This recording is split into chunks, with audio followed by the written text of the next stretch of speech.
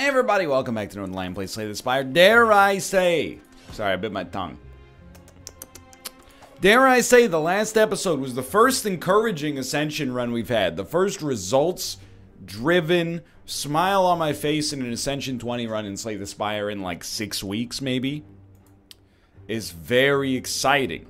Now, it could be a little flash in the pan. What did we learn? Take risks. Roll the D8 twice in a row. Sure, you need 2 8s to have a chance to win. That's a 1 in 64 chance. I'll give it a shot. Give me a card. Early on, give me a card. You know what? Give me AoE. I've been trying to force Sneaky Strike a little too often. I definitely prefer this path. Elite, Rest, Super Elite scares the crap out of me. There's not a whole lot of options here. Elite, Rest, Regular Elite, or perhaps Pivot to Non-Elite. That sounds good to me. So this is a rejuvenating step forward for me personally. You know, we only made it to the second final boss.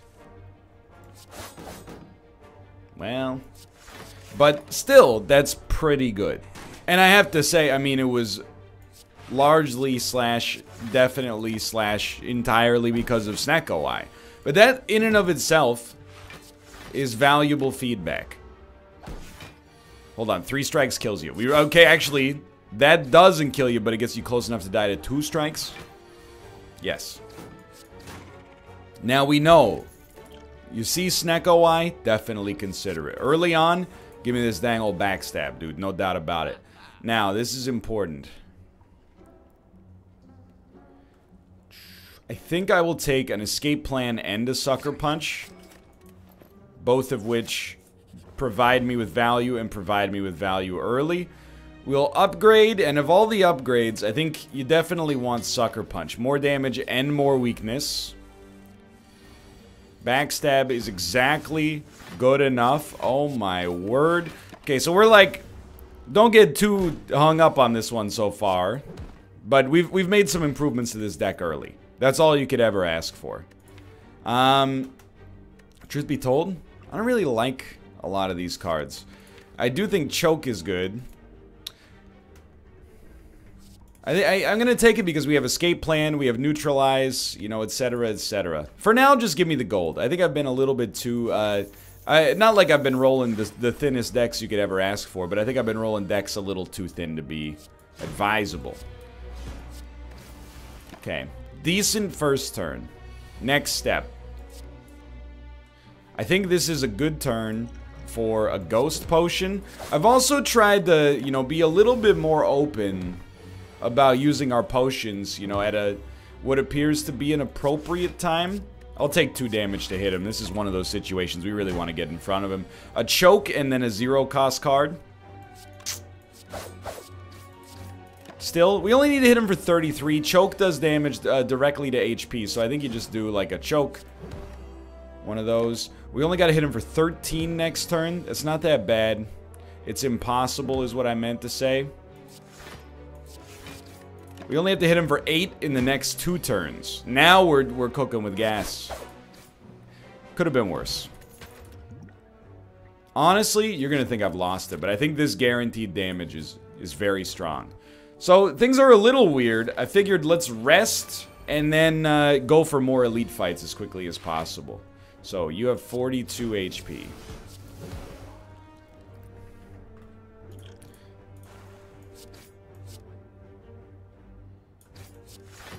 Worth it, in my opinion. It did cost us a potion to kill that guy, but it'll probably save us a bunch of damage long term. I think we'll go for you first, which means we'll hit you with the Choke. And then... I think this is, again, one of the situations where we want to speed up the descent. I mean, we either took 7 damage or we took 5 by playing a defend. So I think we made the right call. This is another one where I think it's okay to take 2 damage just to make you more likely to kill in the future. We really want to get you this turn. Not going to happen, but we are also not going to take damage. So it's not a huge loss. Okay, it's subpar, but life goes on. 2 elites on the first floor is still a pretty good turn of events for me. And the boot is giving us more value than I would have expected. Take 2 more damage. This does put us in a position, I would say, like, without a doubt, I feel uncomfortable fighting, fighting the super elite, the knob goblin. I think we take riddle with holes and then put it in our hand right off the bat. Unless, actually, you know what? A choke is way better, but I still am happy with riddle with holes in the deck. So we want to dodge the elite, I think. With a potion, you know what? Let's go for it. We'll see how this goes, but my expectation is that I will go for it. Just because we have a potion. Adrenaline is very good. If we die, we die, but we know we have a very strong first turn.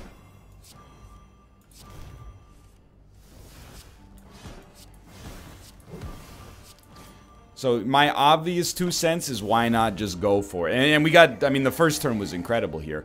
And we didn't use our potion, and it didn't matter. I still think we like escape plans, especially now that we don't have, like, anything that's negative about, you know, skills showing up. I mean, you really want that one to hit, but that's okay. We're definitely going to backstab you twice. Dude, we gotcha. Dude, this is a lot of reliable damage at the very start of this run. I do think more defense, I mean, is good for a number of reasons. I think we want choke to do more damage because it makes all of our other cards better too. I mean, here's what I mean by deflect. Deflect not only is a block, but on top of that, it's advantageous because of the fact that it helps us have more skills in our deck, so our 2 escape plans are more likely to hit. So you're gonna make me frail. That's a real problem. I still think we go for you first. So we'll do this. This is 11 plus another 5. You're on 1 HP. Now all we need to do is play a dagger spray to get you. So let's get some defense going here. Well, actually, then I think about it. Adrenaline gotcha. Valid point. So I think we just want to not take any more damage. This is way stronger than my decks typically get to, like, this early on a silent run. This is very surprisingly great. I think we'd actually love another deflect, honestly. So the question becomes, are you willing to let it ride on this one? And I think the answer is yes. I'm willing to let it ride on this one. Let's upgrade and hope that we can do better in the future. Obviously, neutralize gets way better. But I'm kind of the point, you know, let's take some guaranteed super blocks. I mean, those are going to be worth 8 each thanks to oddly smooth stones. So this is exactly what you want turn 1. You choke, escape plan for free. Do we need to adrenaline? We might as well adrenaline. Then we escape plan for free again. And we might as well... We don't need to backstab again, but it takes off 5 HP. I think I would rather get it out of the deck just for 5 HP removal, just so our deck is, you know, we know what's coming, if that makes sense. It seems like a cop-out, but, like, so it's smoothed out. So right now I feel like we're pretty safe. I do wish you were weak, but whatever, we'll take 2 damage. This is where you go, alright, well, can't always get what you want. We might have to use our potions. We will have to use our potions. I think it's honestly a very smart use of them. That's my opinion on the subject, at least. Don't hit him again. You gotta just, if you can get him in a weakness chain for his big attacks, that's what you like to see.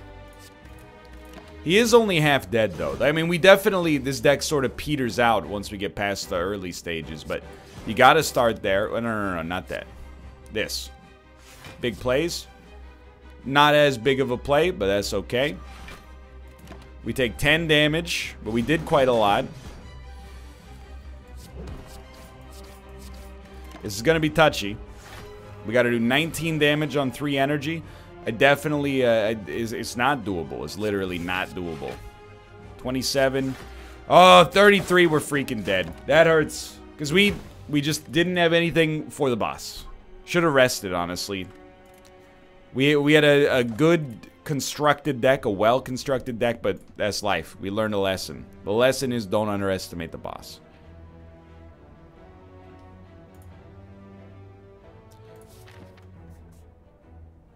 I would describe that as a subpar get for us, but hey, one potion per combat is not the sort of thing. Dude, he's gonna get out of control. It's not the sort of thing you should be super bent out of shape about. Like, I think we could definitely get something good out of this. We gotta get this guy in a lethal range, brother. This is a dangerous situation. 22, we're drawing. Oh my god. Honestly, I think we take 16. Yeah, we barely got there. We got a block potion. Pretty good. Dude, honestly, leg sweep is amazing. But I think I'm learning, you know, progressive damage as the silent is extremely important. To have that seems nice. I will own up to it 100%, by the way. It's possible I grossly underestimate the value of White Beast statue. It's basically a free status effect. Or heal, or block per combat. That's pretty good. And you could save it if you don't need it. Okay, so again, leg sweep. We'll take. But Bane is also interesting. Because, you know, it's one of the best, I mean, just straight up damage dealers for us. Okay, don't get it twisted up here. I do think we will start to remove basics. I don't like any of the cards that much, the ones we could afford at least.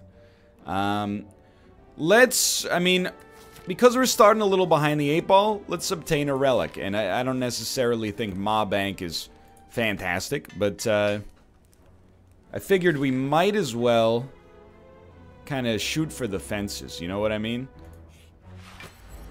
So we 100% want Noxious out there. We also want to play as many cards as possible. Just so we lose less HP. You gotta love it. You gotta love it. When you draw the card you need most last. On the bright side, I guess it would have been last whenever we drew it. Because after playing it, he would have woken up regardless. Don't be afraid to use the potion, but if you're gonna use it, I was gonna say you'd use it on this turn, but it's actually not the case. You certainly wouldn't use it on this turn. With pretty much every enemy, we're in a waiting game now. I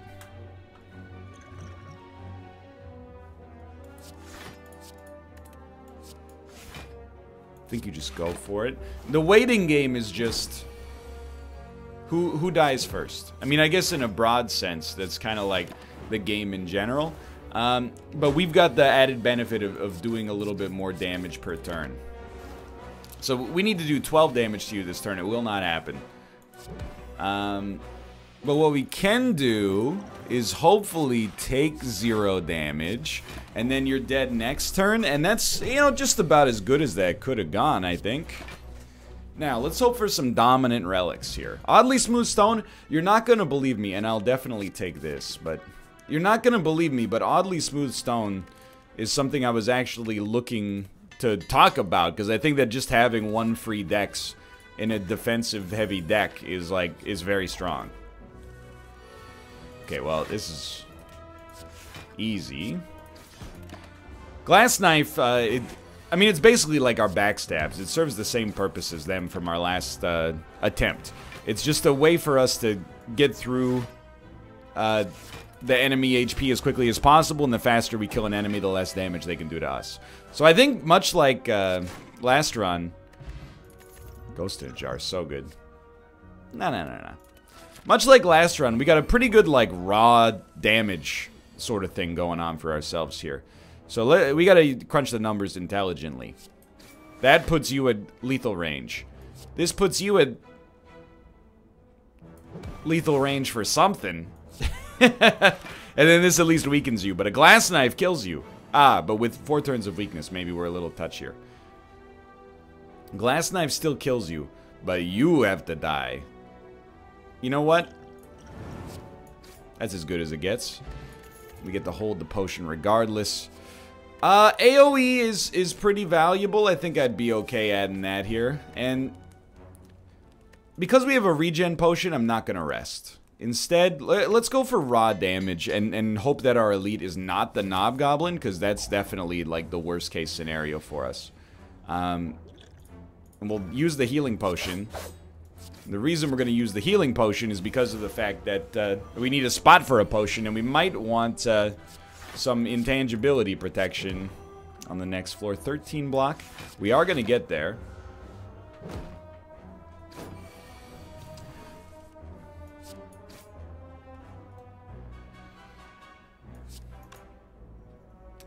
Is hard, but I think we're okay here because of Glass Knife. Neutralize is somewhat helpful. Glass Knife, 2 strikes, yeah, absolutely. We got super lucky, but I'll take it.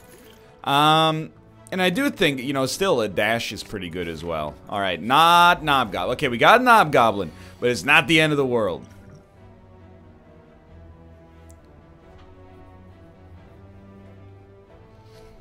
We, like, want a Wraith form, but we don't want it right away.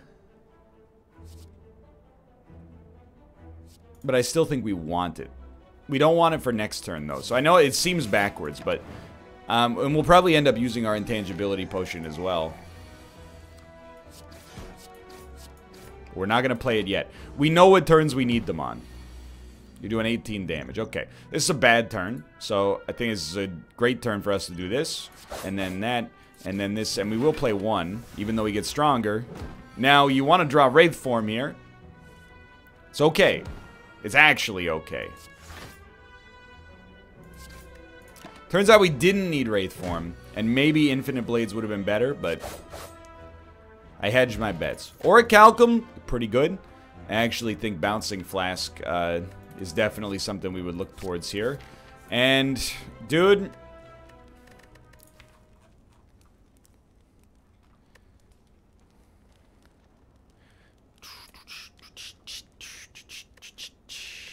You don't rest. On the first floor, you do not rest. You got 15 HP, rely on Entropic Brew to give you like a blood potion. That's all it takes. It gave me another Entropic Brew, dude.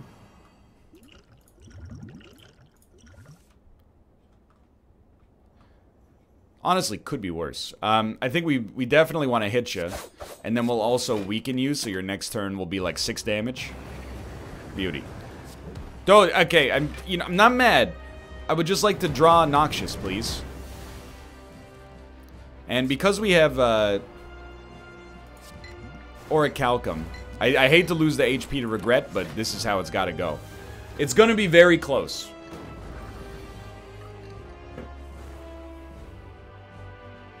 Straight up. You do what you got to do.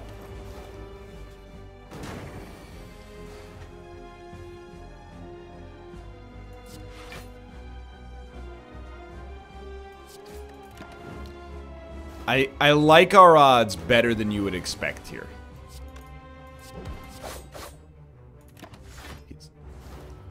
But it's close.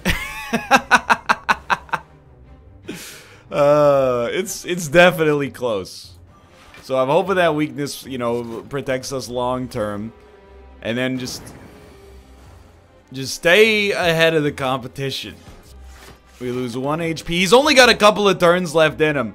Just weather the storm. 24 damage. You son of a gun! How dare you!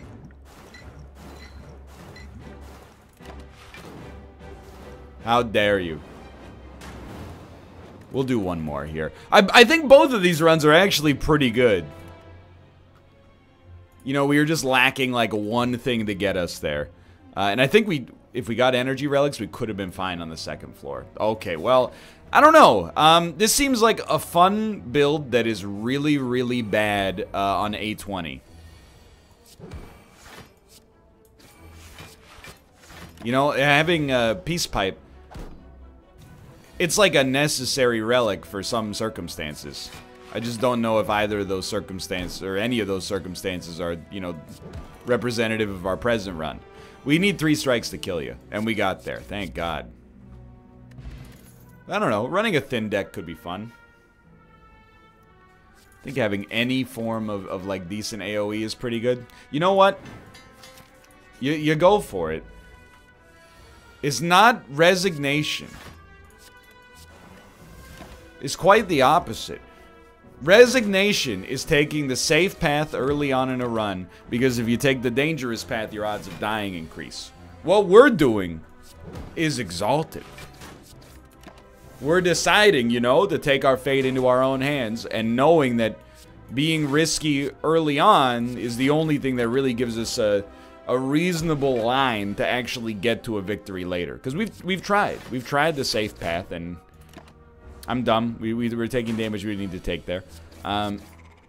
We've tried the safe path, and the safe path, well, for me, it's inconsistent.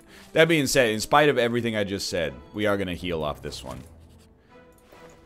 If you want to be technical, regret did kind of kill us on the last one. So we're going to do something. This is a little different, and it's not going to make people super pleased, I think. But we're going to try to actually, you know, get down here early. You know, get to a super thin deck, and then get an engine that works consistently.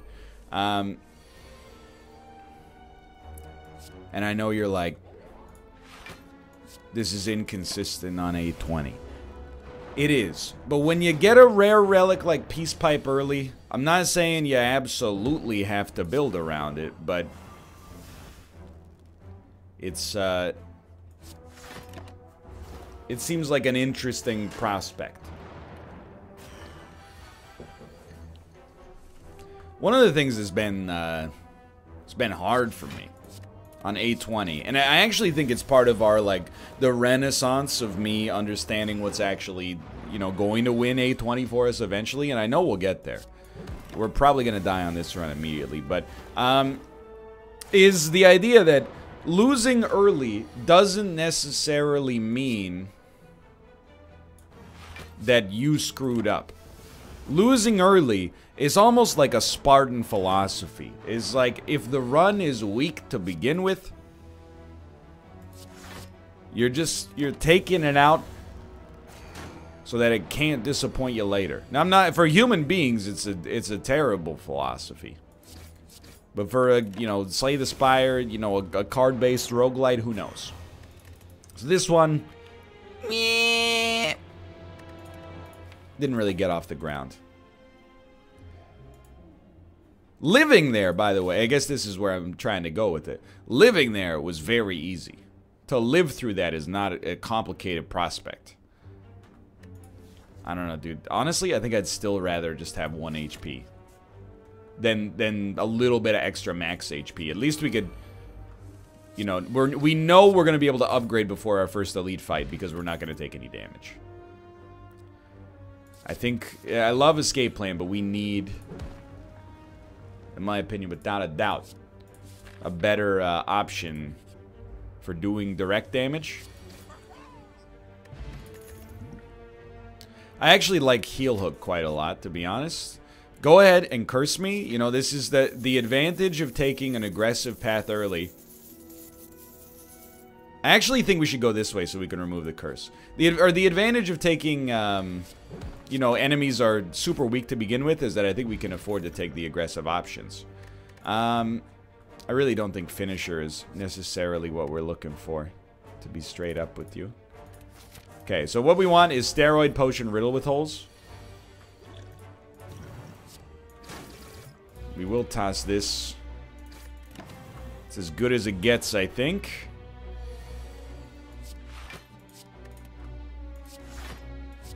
Still gotta hit him. I mean, 6 poison is like 21 damage. So there's work to be done. But relatively good. You're gonna be at 29, which is actually, you know, 26. Really would have liked to have hit you a little bit more, but we only have to hit you for 12. It's not possible, unfortunately. Man, this guy scales super well for himself. Thank God. We only needed 2 attacks. Alright. Oddly smooth stone. It shows up all the time. It's not even close. I know I'm playing fast, but like Corpse Explosion is your play there. And the double neutralize is really good, but 3 extra poison. I think if we're going to play this, we want it to be as good as possible because it's very expensive. This is the worst for us right now. I mean, we're probably dead yet again. That's 4 losses in a single video, which is, I mean, it's pretty devastating. The only thing I can say in my own defense as we perish here is these losses were merciful. If we rested, we beat the elite. What happens? We probably die on the, you know, room encounter like 2 after. This is a sobering run after the exaltedness of our last run, though. For now, thanks for watching. I hope you enjoyed it. If you did, click the like button. That was a great deal. I'll be back with a defect run, a genuine chance. And I'll see you then. See ya.